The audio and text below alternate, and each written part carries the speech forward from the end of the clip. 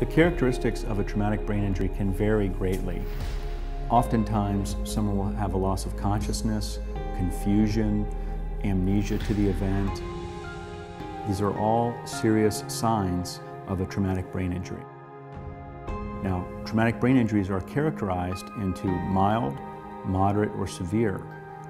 Here at Holliday Karatinos, we take all brain injuries very, very seriously.